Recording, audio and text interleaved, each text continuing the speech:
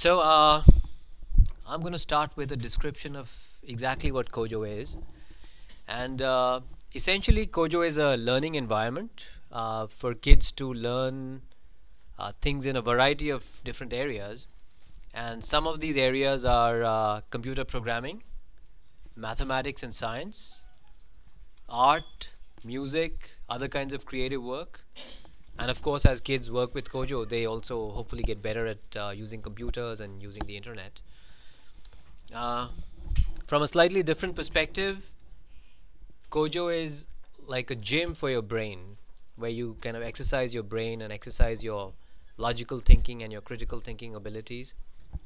It's a studio where you create music, you create art, you create stories. So it's an outlet for your creative abilities. And it's also a laboratory where you can experiment with mathematical ideas. Okay? So the first thing we're going to look at is the fact that the fundamental thing that you do within Kojo is to write programs with a turtle.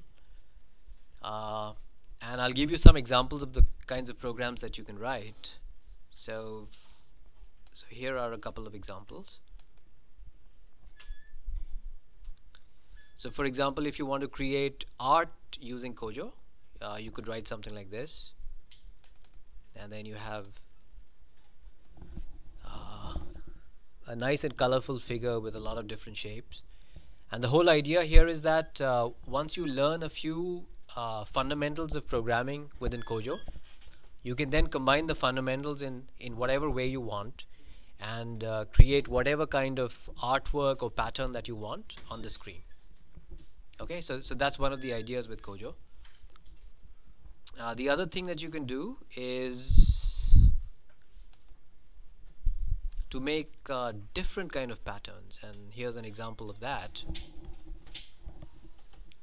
Okay, so this is also an example of a certain kind of artwork within Kojo, but this is a different kind of a pattern. Okay, the another kind of thing that you can do within Kojo is to play with mathematical concepts. So Kojo has a virtual laboratory for mathematics built inside it, and you can go into that laboratory and play with mathematical ideas. And you get to that laboratory by going to Math World under the window menu. So here what we're going to do is play with algebra and geometry. So would somebody mind telling me what's algebra? Yes, exactly. So it's arithmetic with variables, where you look at patterns between numbers, and you can look at patterns between numbers with the help of equations, right? So we're going to look at a certain kind of equation here right now. We're going to look at a linear equation in two variables, and this equation has two different parameters. So I'm going to just put them in here. So one parameter is m, the other one is c, and then right at the bottom here I'm going to punch in the equation that I want to investigate, which is y is equal to m. Can somebody tell me the equation of a straight line? There's a standard form for the equation. Yeah. Yes, y is equal to mx plus, in this case I'm calling it c. Okay, so I put in the equation and then I hit enter, and Kojo kind of draws the equation out for me so I can visualize it. Okay, and I can also once the equation is on the screen, I can go and change the parameters of the equation to see how the parameters affect the shape of the equation. So can somebody tell me how m affects the shape of this equation? What's m changing? Yeah. Exactly. So m changes the slope of the line. And what does c change? What does c control? Anyone else? Yeah. Yeah, it changes the y-intercept and the corresponding x-intercept. So the whole idea is that as you learn algebra, as you learn different kinds of equations within algebra, You can come inside Kojo, put the equations in, visualize them, play with the parameters within the equations, and hence hopefully get a better feel for what the equation means and how it works. I'm going to just mention that within this virtual lab for mathematics inside Kojo, there are about 50 different tools for doing geometry. And I encourage you to, if you're interested in geometry, go into these tools and play around with it. Should be pretty simple to play with. The other kind of thing you can do within Kojo is to make animations, and I'll show you an example of that. Go into samples and staging, and let's try the clock animation. So that's like a 38-line program that draws a clock on the screen. Okay, so as you learn more and more about programming within Kojo, you can use the animation capabilities of Kojo to make different kinds of animations. Okay, so another example of an animation would be this. Okay, and this demonstrates the definition of an angle in radians and the corresponding sine of an angle. And without going into the content of this animation, the whole idea is to show you that with Kojo you can do things like this. Okay, so let me go back. And the last thing I want to show you within Kojo is the fact that you can do music with Kojo.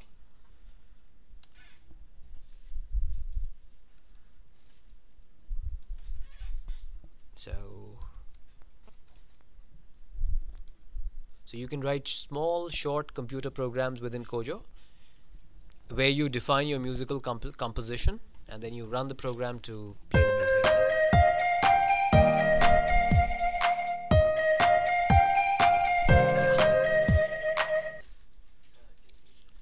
That was just a piece of code that I'd written earlier, and I just kept it somewhere else, and I just copied it over to. Okay, so that kind of shows you that you can compose and play music within Kojo. Any questions on any of the things I've said so far? Yeah, that's where the musical composition abilities come in, right? You got to have some basic knowledge of music, and then you got to say, okay, let me start with C. Now in the melody that I'm creating, what would sound good after C? Okay, then come up with the next note and the next. So come up with a tune, then decide, okay, what chords should accompany this tune? What percussion instruments should accompany the music? That's something where you build from the basics of music and come up with your own composition. Okay, so that's the introduction to Kojo portion of this talk, this session. So let me now move on to the lesson for today, ideas from which you're going to use in the lab later on. And I'm going to do this really quickly, okay, because with this group we're going to try to do something more complicated, right? Something more complex. So I'd like to talk about user-defined commands, okay? Could somebody name a few commands within Kojo that you know of? Could somebody name a command? Yeah. Okay, forward. Anything else? Yeah. Repeat. Clear. So these are predefined commands within Kojo that you can use right away, but you also have the ability to create your own commands within Kojo. Okay, and the way you do that is like this. So let's say we wanted to make a staircase on the screen, okay, where each stair would be like a vertical line, then a horizontal line. That would be one stair, and then we want a whole staircase of stairs like that. So I could create a command called stair and give it an input which is the size of the stair that this command should make. And then how do you think we should make a stair within Kojo? What would be the commands to make a stair if the stair was like one line like this and one line like this? Yeah. Okay, I'm gonna go with the forward and go forward by size, and then turn right. okay, and then go forward by the same size. Is that it or anything else? Okay, so so we've defined a stair command. Now let's use it. So I'm going to say clear and then repeat 8 times stair. Okay, and then I'm going to make a little landing here where I turn right and go forward by, let's say, 40 and then turn left.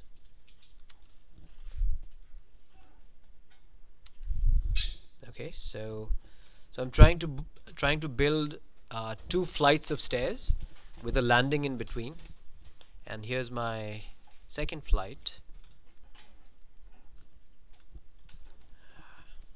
No, that's not what I wanted.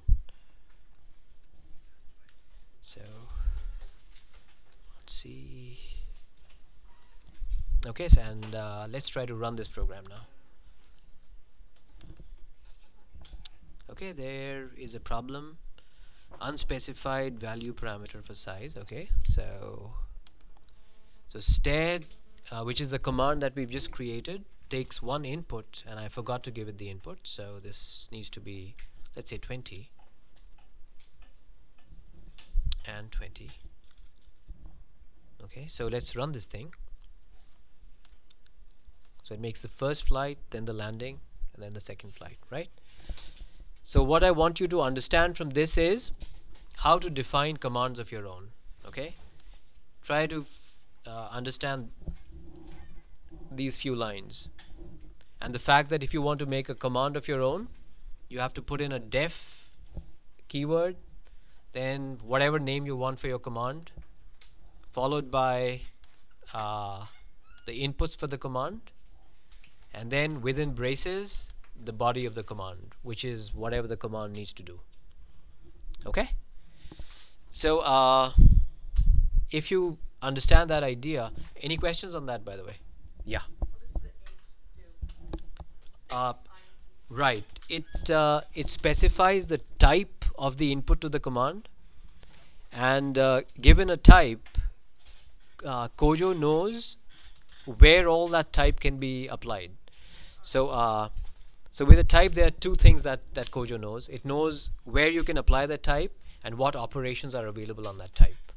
Okay, so if this type is an int and you try to set the pen color to the size, Kojo would know that the pen color should be of type color, not of type int. Right? So for example, if I, just to kind of show you, if I said set pen color to size, given that Kojo knows the type of size is int, it should complain that, you know, hey, this is not possible. So if I bring up my output pane, say type mismatch, right?